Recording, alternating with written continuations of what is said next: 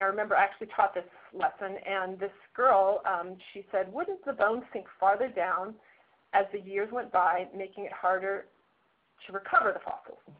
And that ended up being, just something that would have been a passing thought in her head if she hadn't written it down, and would never have risen to the level of the classroom being able to discuss it or anything where someone could learn from it. But because she took the time to write it down, and because it was surfaced and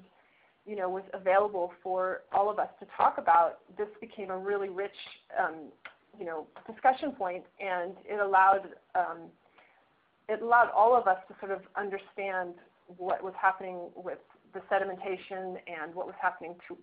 for something to become a fossil. And it was revealed to me that the kids didn't actually even know what fossilization was. And so it ended up being this really great place where it took us a little bit off into a tangent from what we were talking about, but it ended up uncovering a bunch of misconceptions that we were able to fix and move on, and it helped the kids understand the content better. So to me, one of the most powerful reasons to do this annotation is that these misconceptions or alternate conceptions that kids have can be surfaced in these really amazing ways, things you could never guess they were thinking, things you could never have known that they were actually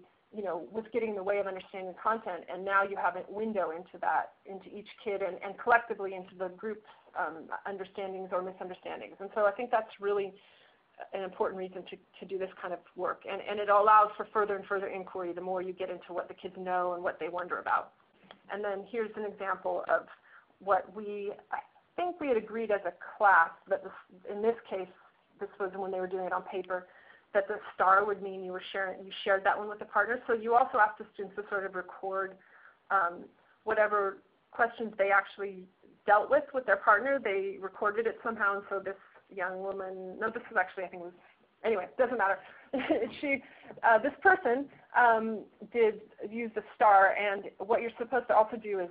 note if the answer was actually, do you feel like you and your partner came to a resolution on a question, or do you want to share this question with the bigger class? And so, so this is just a technique that this young woman or man, girl, boy did. And I think we also, you can, if you have Google Docs or other things, you can share questions that way, or, and then the teacher can kind of go through and find whichever question she wants to have answered by the class, or you can just ask kids to raise their hand and share. But basically it goes from the partner sharing. They sort of vet and decide which ones they think would be really fun or interesting for the class to talk about, and then you have a time for the class to actually do some discussing.